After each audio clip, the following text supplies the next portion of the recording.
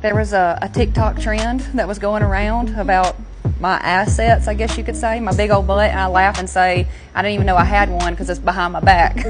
I have dedicated my life to country music, and you know, when this trend was happening and people were talking about my big old dump truck, I got a dump like a truck instead of heart like a truck, of course I had to laugh. But at this point I'm like, you know what would Dolly Parton do?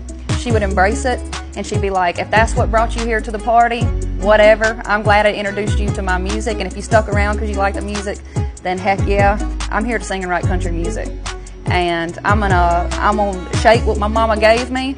I am gonna be proud of it, and I hope other little girls watching me do that can also feel great about themselves.